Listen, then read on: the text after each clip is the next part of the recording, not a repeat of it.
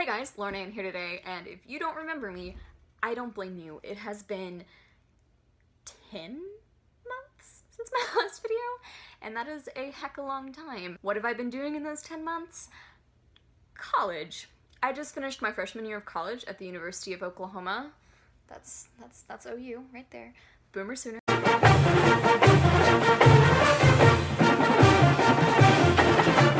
I absolutely loved it. I don't think I told you guys I was going to OU before I stopped making videos abruptly. I don't know if I told you what I'm majoring in, but I'm double majoring in history and political science, and I'm probably gonna add a minor in constitutional studies. So that's what I've been doing for the past 10 months, college. That was an adjustment, which is the main reason why I didn't make videos in that span, was because I just didn't have time. I kind of dove in head first and got myself involved in a lot of things that have been really rewarding. Threw myself into my schoolwork, and this just kind of got swept to the side, but I really missed it, and so I'm back. And this video, my first video back, is going to be a bookshelf tour, because I figured why not make the longest possible video I can to make up for 10 months of zero content.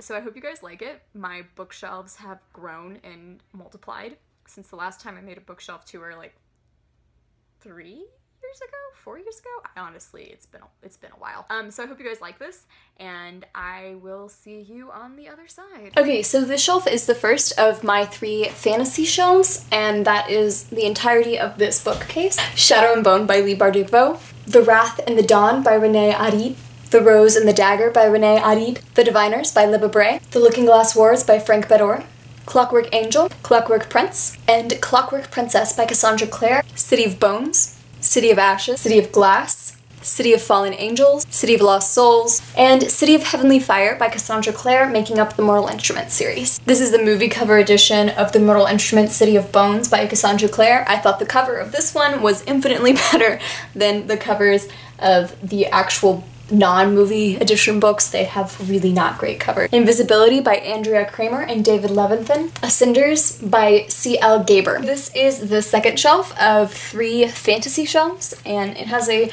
photo of me and one of my best friends, Alex. She's the cutie, I love her. Beautiful Creatures, Beautiful Darkness, Beautiful Chaos, and Beautiful Redemption by Kami Garcia and Margaret Stohl, the last of the Beautiful Creatures series. The Unbecoming of Mara Dyer, The Evolution of Mara Dyer, and The Retribution of Mara Dyer, all by Michelle Hudkin. The Young Elites by Mary Lou, The Golden Compass by Philip Pullman, The Demigod Diaries by Rick Riordan, The Lightning Thief, The Sea of Monsters, The Titan's Curse, The Battle of the Labyrinth, and The Last Olympian by Rick Riordan, the 5th and final book of the Percy Jackson and the Olympian series. The Lost Hero, The Son of Neptune, The Mark of Athena, The House of Hades, The Blood of Olympus by Rick Riordan, the last book in the Heroes of the Olympus series. Harry Potter and the Cursed Child by J.K. Rowling. Tales of Beeley the Bard by J.K. Rowling. A cute little box thing that a rosary I've had since I was like this big came in.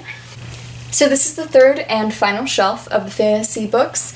First, we have the Harry Potter series. I'm not going to pull them out just because there's a lot of them, and this video is already very long and that would take quite a bit of time.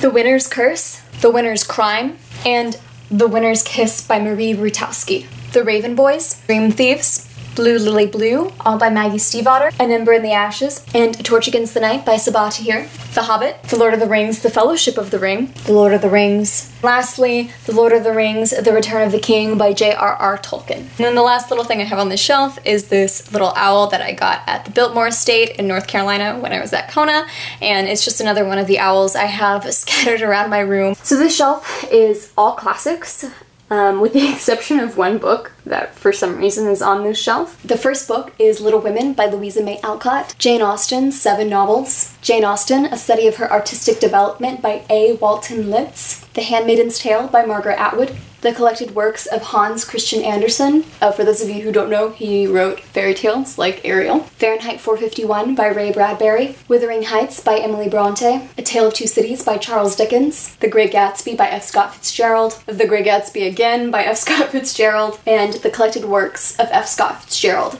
including selected poems by Robert Frost, North and South by Elizabeth Gaskell, The Great Writings of Goethe, edited by Stephen Spender, Fairy Tales by the Brothers Grimm, The Scarlet Letter by Nathaniel Hawthorne, The Sun Also Rises by Ernest Hemingway, a collection of works by John Keats, Newspaper Blackout by Austin Kleon. This is not a classic, but for some reason is on this shelf. Fight Club by Chuck Palahniuk. I butchered that, I promise you. Die Lieblingsgedichte der Deutschen, which in English translates to the loved works of the Germans. The collected poems of Sylvia Plath. Complete stories and poems of Edgar Allan Poe. Anna Karenina by Leo Tolstoy. Romeo and Juliet by William Shakespeare. And then I have this little angel that I've had for a really long time. I'm actually not sure how long. It's been in my room for as long as I can remember. And so I have it on this shelf. And then I have this little mini Stein that my dad got when he was studying abroad in Germany. The little figurines on the front remind me of Hansel and Gretel from Grimm's Fairy Tales, so I have it on the same shelf as Grimm's Fairy Tales. So this is the first of 2 dystopian shelves.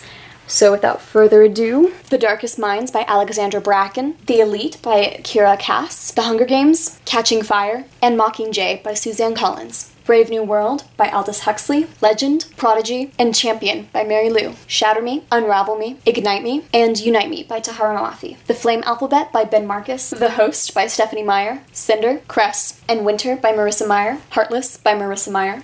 And then the little thing I have on this shelf is a empty bottle of Cheerwine, which is a soda that is prominent on the East Coast of the United States. I got it at a competition that I went to 3 years during high school called the Conference on National Affairs, which was one of my highlights of high school, and so this is just a sentimental reminder. And then I have some very stiff, not usable paintbrushes from my time in high school. I think I stuck these in like a Ziploc bag and forgot about them, and now they're unusable, so I just have them on display as a reminder of how not to treat your paintbrushes. So this shelf is the last of my dystopian novels, and it also houses my Marvel comics. The Knife of Never Letting Go, The Ask and the Answer, and Monsters of Men by Patrick Ness, all part of the Chaos Walking series. Divergent, Insurgent, and Allegiant by Veronica Roth, Unwind by Neil Shusterman, Uglies, Pretties, Specials, and Extras by Scott Westerfield. I have the 5th wave, but it's currently on loan, so this is the Infinite Sea, and The Last Star by Ricky Yancey. The Program by Suzanne Young, Inhumanity, Miss Marvel No Normal, Miss Marvel Generation Y, Miss Marvel Last Days, Miss Marvel Super Famous, Thor, the Goddess of Thunder, Thor, Who Holds the Hammer, Inhumans, Avengers, Now Strike the Son of the Serpent, Black Widow #1, Daredevil, The Man Without Fear, SHIELD Issue 1, SHIELD Issue 3, SHIELD Issue 5, SHIELD Issue 6, SHIELD Issue 7, Spider-Gwen Issue 1, Spider-Gwen Issue 2. Last shelf I'm going to show you guys on this case. The one underneath it is just journals, yearbooks, and some Teen Vogue magazines from my youth.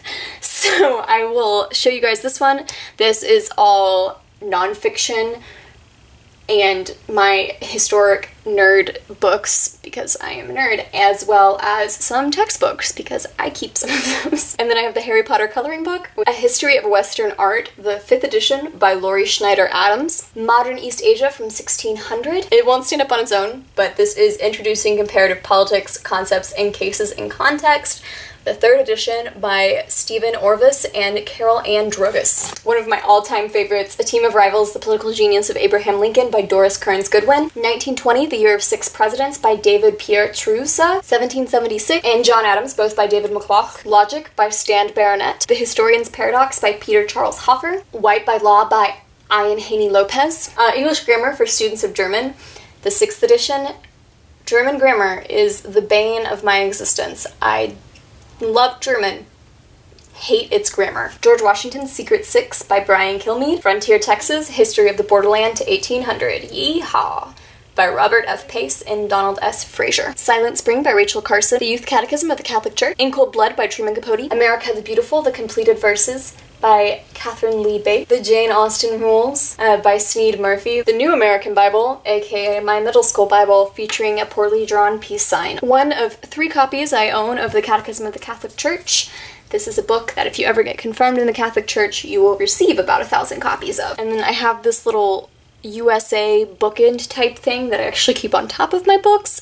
This was given to me by a friend at Kona, and it just hangs out with the books about US history. And then I have this teapot, which I got at a white elephant. I don't drink tea, but I thought it was kind of pretty.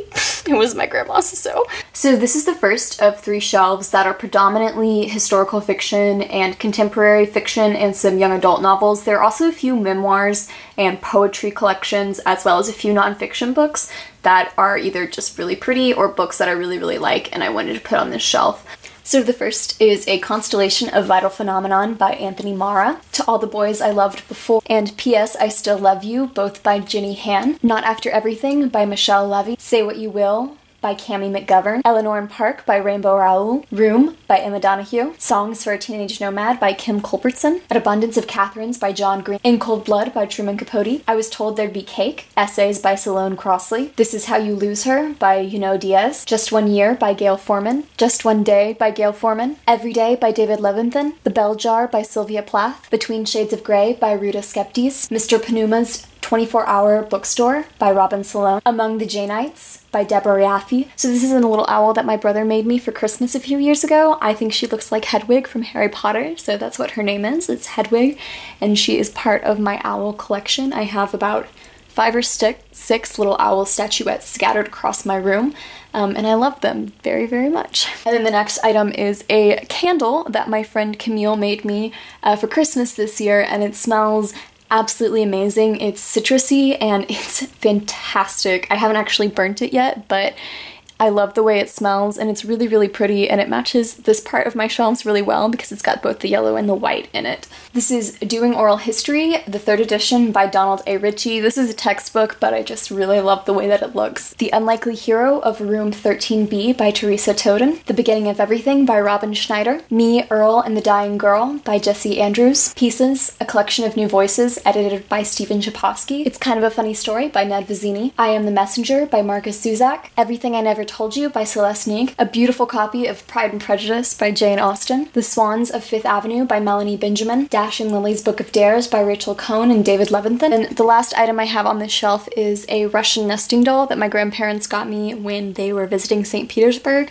I've had it for as long as I can remember, and I think there are 5 dolls inside of here, but she's just absolutely beautiful and red, and so she matched this portion of my shelf just beautifully. This is the second shelf on this bookcase, and it is a continuation of the same mix of contemporary historical fiction, a few memoirs, and non-fiction books that I just thought fit the shelves nicely. Paper Towns by John Green, Sojourner Truth, A Life, a Symbol by Nell Irvin Painter, The Narrative of Sojourner Truth by Sojourner Truth, The Night Circus by Erin Morgenstern, Me Before You by Jojo Moyes, Winger by Andrew Smith, The Perks of Being a Wallflower by Stephen Chbosky, Fangirl by Rainbow Rowell, This I Believe, The Personal Philosophies of Remarkable Men and Women, edited by Jay Allison and Dan Gateman in association with NPR. It doesn't quite fit standing up, but it's The Age of Miracles by Karen Thompson Walker. The Last Painting of Sarah DeVos by Dominic Smith. All the Light We Cannot See by Anthony Doerr. Boxers and Saints by Jean Loin Yang. The Fault in Our Stars by John Green. We Were Liars by E. Lockhart. All the Bright Places by Jennifer Nevin. One of my favorite books in middle school, 13 Little Blue Envelopes by Maureen Johns. Extremely Loud and Incredibly Close by Jonathan Safran Foer. The Book of Unknown Americans by Christina Henriquez, The Time Traveler's Wife by Audrey Neffinger, Cry, The Beloved Country by Alan Patton, Yes Please by Amy Poehler, Aristotle and Dante Discover the Secrets of the Universe by Benjamin Alai, Where Things Come Back by John Corey Whaley, United Nations Frontier Service 2, The First Generation Ship by John A. Wells, Musui's Story, The Autobiography of a Tokugawa Samurai by Katsuko Hiki, Anna and the French Kiss by Stephanie Perkins, Every Last Word by Tamara Ireland Stone, The Girl with a Pearl Earring by Tracy Cheevler, A Voice in the Wind by Francine Rivers, The Book Thief by Marcus Zuzak, Speak by Lori Hollis Anderson. So this is the last of 3 shelves, and it's the same as the other 2. Historical fiction, contemporary fiction, some YA, a few nonfiction books, and a few poetry anthologies. So without further ado, The New Jim Crow by Michelle Alexander, Pride and Prejudice by Jane Austen, Go Ask Alice by Anonymous, Breakfast at Tiffany's by Truman Capote, Everything is Illuminated by Jonathan Safran Foer, 10 Years of Madness, Oral Histories of China's Cultural Revolution by Fins Chiaki, Looking for Alaska by John Green, A Double Identity by Margaret Peterson Haddix, The Girl on the Train by Paula Hawkins, The Kite Runner by Khalid Hosseini, The 100-Year-Old Man Who Climbed Out of the Window and Disappeared by Jonas Jonasson, Milk and Honey by Ruby Kaur, Lost Names by Richard E. Kim, Boy 21 by Matthew Quick, A Monster Calls by Patrick Ness, I Wrote This For You and Only You by Please Find This, This Song Will Save Your Life by Leela Sales, Cleopatra, A Life by Stacy Schiff, Amy Tan, The Joy Luck Club, The Narrative of Surgeon Truth by Surgeon Truth and edited by Neil Irvin Painter, The Martian by Andy Weir, Teen Angst, Nah by Ned Vizzini, Memoirs of a Teenage Amnesiac by Gabriella Zevin, The Federalist Papers, John Jay Got Sick After Writing 5, Madison wrote 29, and Hamilton wrote the other 51. Lincoln's Speeches by Abraham Lincoln, The Man, the Myth, the Legend, Barkskins by Annie Prolix, Life After Life by Kate Atkinson, The Hamilton Affair by Elizabeth Cobbs, The Cuckoo's Calling by Robert Galbraith, aka J.K. Rowling, Night Film by Marisha Pessel, last but certainly not least, A Thousand Splendid Suns by Khalid Hosseini. So, those are my books that I have collected in the past 3 years. I hope you guys enjoyed this. I will be making more videos soon, and will be continuing to make videos for the foreseeable future. Like I said, I really miss this, and I want to get back to it, and I want to make time for it when I go to college, and I have a thing that will be coming down the pipe with one of my best friends from college when we are both back in the same state. She's currently in DC. Yes, Camille, I'm adding you. But I hope you guys will like that, and you'll hear more about that in the coming months. And I can't wait to see you guys in my next video. And for all of those of you who left comments on my videos in the past 10 months asking me to come back and telling me you missed my videos, that really meant a lot to me and is one of the reasons why I'm right here. Thank you guys for that, and I will see you soon. I'm sorry it took so long. Bye!